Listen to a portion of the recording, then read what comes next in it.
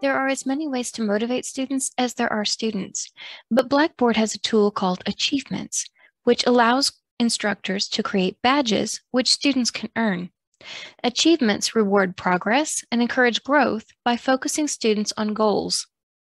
Depending on the type of achievements you want to set up, they can be a very simple way to add an element of gamification to your course. You can also set up more complex achievements that can be awarded manually at your discretion. To create achievements, go to Course Tools and choose Achievements. This will open the Achievements page. Hover over Create Achievement, and you will be given 3 options. Course completion is, as you might infer, an award given at the end of the course. These awards are in the form of certificates. It can be awarded upon completion of the exam, if the exam is given on Blackboard, or upon completion of the final assignment in the course. Milestone is an award that can be linked to passing a test, completing a unit, reviewing material for a test, or any number of other milestones in completing the course. These awards are in the form of icons called badges. Custom allows you to create achievements using certificates or badges. They all work essentially the same way, so let's create a milestone achievement. First, the achievement needs a name. The name could describe the goal. Score 90% or better on test 1. If it's a completion badge, it could be the name of the unit completed. It could be more creative. Next, we choose where the achievement will be located.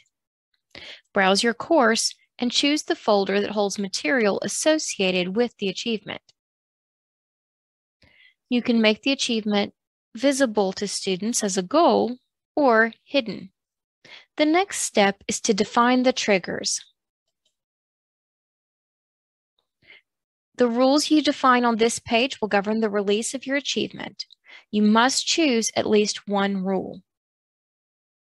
Triggers can include dates, specific groups or students, grades, or content review. If you choose a date, the student must complete the material associated with the achievement by a certain date, at which time they will be awarded the achievement. Membership allows you to manually award achievements to a specific student or group of students. For example, you could have an achievement for most insightful comment on a discussion board. You could manually trigger that award by browsing the course for a student or students to be awarded.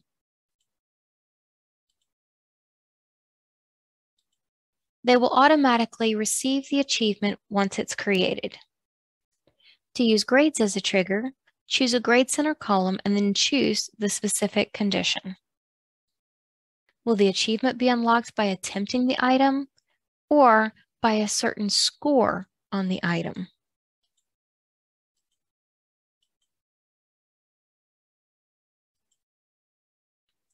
Lastly, Review Status awards an achievement for marking a section as having been reviewed by the student. On the next page, use your name as the issuer,